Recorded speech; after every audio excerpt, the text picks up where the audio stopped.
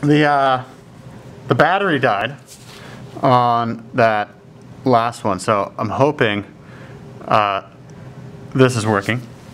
I replaced the new camera here that we'll use real quick. So we made our way up. We opened up our bookends. We're looking at the muscles of the upper region here. And one of the things you'll notice, so we have out to the side here these muscles running on this angle like this. On this side they'd be running like this. These are my external obliques. And then in front of that, I took this fascia and I just kind of peeled that fascia off so I could see that muscle underneath very well. Free it up a little bit from the external obliques. This muscle that's running on this kind of triangle pyramid-like, this is my pectoralis major. Pectoralis major. In the front, you'll see there's another muscle kind of sitting up on the shoulder. Sitting up on the shoulder here. You can free it up a little bit.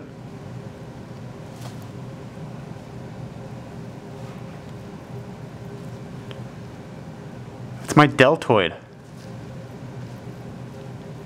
This is my deltoid. Pectoralis major. Alright, there's one more muscle I want to look at. Before I do that, let me point out a structure that you should know. When the muscle from one side joins with muscle from the other side, it joins at this linea alba structure. You can see the linea alba on my frog here running down the midline of the ventral side. Now I want to go up to the chin. Now I have to be really careful because there's going to be some muscle that actually connects to this chin skin.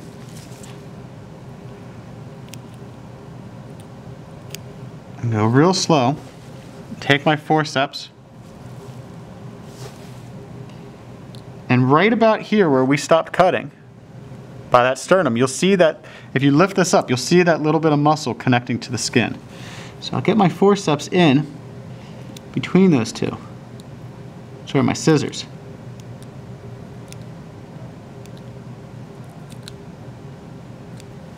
And I free it up. It's literally right there at the top of the sternum is this muscle that's on the chin. It joins to the skin. It actually connects to the skin. And it's probably not connecting to the skin as much as there's just fascia joining it to the skin. But I don't want you to cut through that muscle. Once you've gotten past that tricky point, then you can easily get up to the very chin of the frog. All right, so look here, I fold that one over that I just did. And if I fold this one, you'll see all that connective tissue there.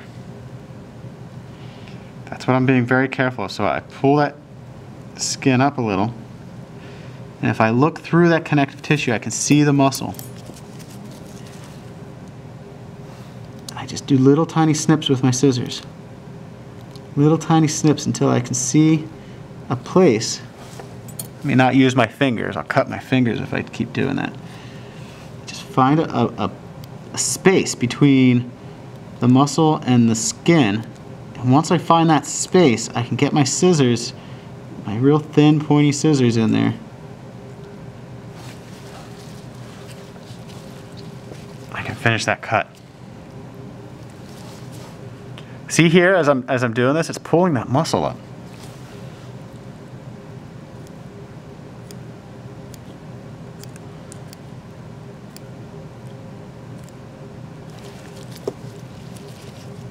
There we go. So just like I had the bookends down here, now I kind of have the same thing up here. All right.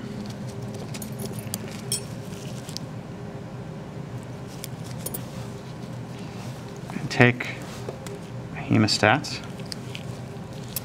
Do that. try to utilize this forelimb here. Keep that down. Fold this one over and I'll just hold that one with my fingers. So now you can see I have this muscle sitting on the chin. What muscle do you think that is? It's a muscle that spans across the mandible from one side to the other. What muscle could that be? Just cleaning some stuff up here, doing a little housekeeping.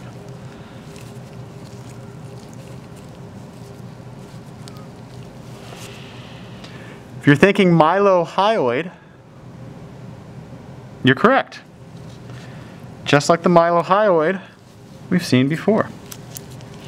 Now take my scissors, go real careful, get them underneath the mylohyoid, snip a little, lift up the mylohyoid, maybe even use my forceps first. Let's do that. Use the forceps, just lift up that mylohyoid. Get the forceps underneath there. Remember I told you in the cat it's so thin, gotta be careful. And what I'm trying to do here is just go through the mylohyoid. I'm doing a real shallow cut. What I might need to do, you see how it's connected there? More fascia. Free up that mylohyoid. Go real slow. Watch how slow I go. There's a muscle underneath that I can see as I do this.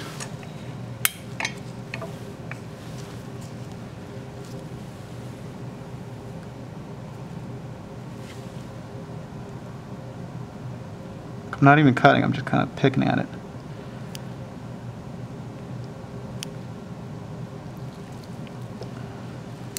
Okay, let me take my forceps.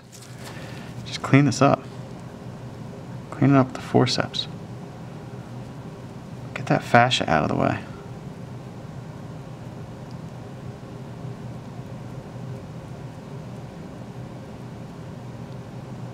And you'll notice that muscle underneath is very ribbon-like. See how ribbon-like it is? It's running from here to here. It's running from the hyoid to the chin. What do you think that is? Running from the hyoid to the chin. Remember, chin is genio. It's my geniohyoid. Geniohyoid. So what I'm going to do is this. I'm going to take my scissors. I'm going to do a little bit more house cleaning. I'm going to go all the way to the very chin there. And take this. If we would just gently kind of pull on it, you can pull the mylohyoid off the other side. You might need to help it a little bit with your scissors from time to time.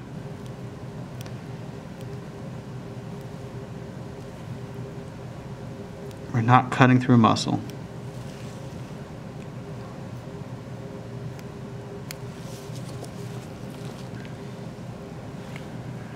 Now I can see both hyoids are reflected and running down the middle here on both sides.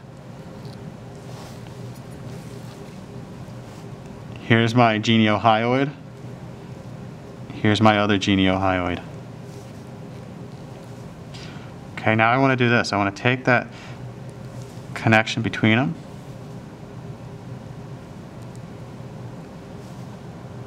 Be real gentle.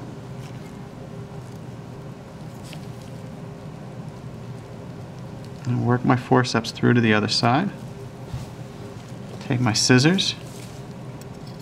I'm going to cut through one of them.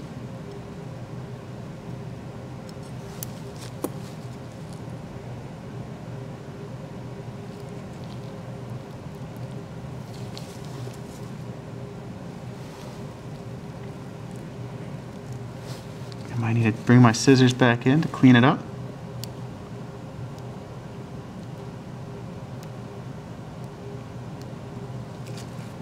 Start seeing a lot of vasculature down there.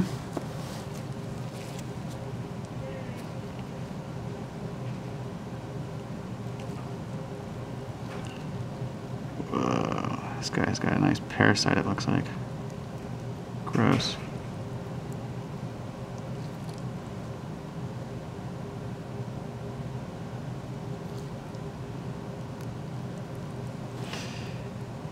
what you should see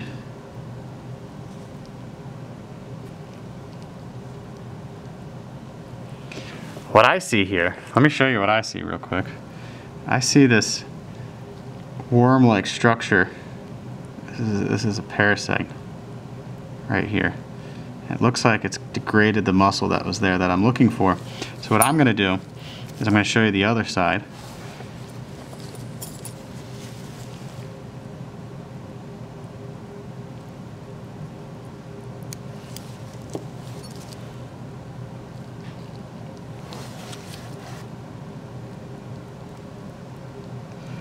I have this muscle right here on the roof, or very deep. Here's the other one. It's been a little mushed.